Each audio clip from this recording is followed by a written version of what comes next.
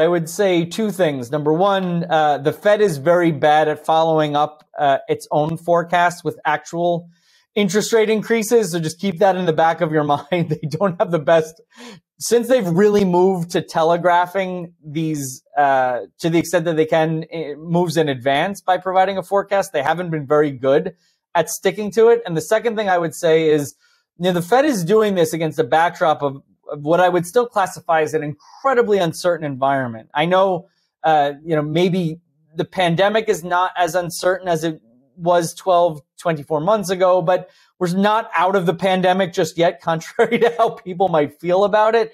So that still retains an element of uncertainty that I think is beyond most people's ability to predict at this point.